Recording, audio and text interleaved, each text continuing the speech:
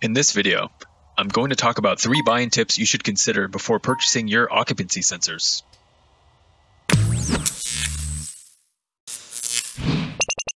Power rating is the most important factor to be aware of before buying an occupancy sensor. Let me go over a quick example so you know what to look for. Let's say you find a room where you want to install your wall switch, and this room has 5 existing incandescent lights. Each light is rated for 60 watts, so that means you intend to connect 300 watts to your sensor. In this example, the power rating of this switch will need to be at least 300 watts or higher. On your screen are 3 different sensors with different power ratings. In this example, the correct selection would be the 5 amp version of the switch.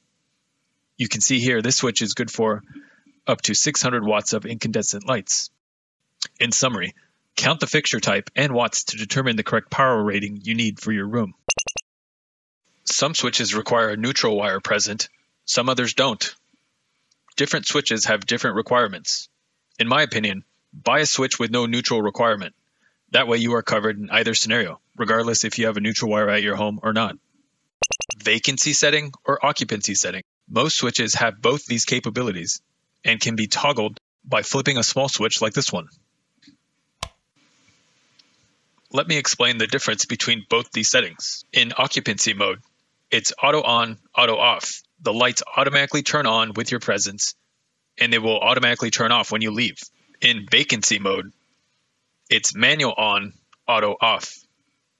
That means the lights need to be manually turned on, and the lights will automatically turn off.